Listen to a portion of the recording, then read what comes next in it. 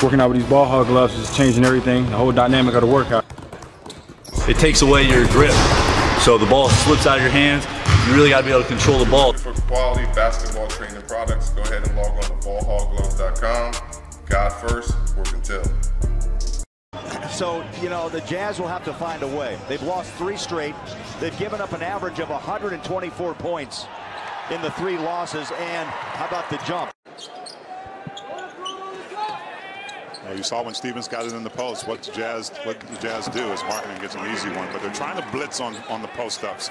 And we've hit the 5-minute mark. Fast moving, not a lot of fouls or free throws. Lamar Stevens, baseline scored over Pascal. Egregious things that are let go, and you just play on. Maybe give them a warning. But unfortunately, Jazz are missing an important piece. Garland goes half-court set, passes out. Stevens on a drive against Conley. Rises up, shoots and hits. Yeah, he's got to get going here. He can be deadly for Utah. They need him to really start making an impact. 41% on the year from downtown, so 6.9. Right back at you. To get wide open looks from the 3-point line. Stevens playing with confidence. Drops in 2 more.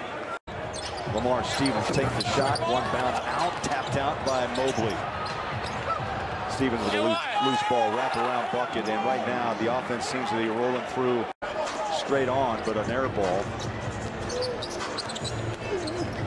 Utah down 11, and it jumps to 13 on the bucket down low in the paint.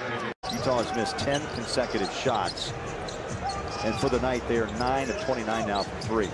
Cross-court breaking, easy bucket, and Stevens now with 19.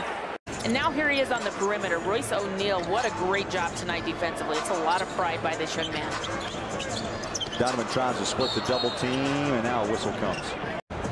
Well, Mike's doing a good job of closing the distance and making contact, but obviously not enough for the officials. Stevens, 21-point night. Thursday, Friday, Saturday to regroup and think, and hopefully to get a player or 2 back. And maybe one of those players will be Rudy Gobert.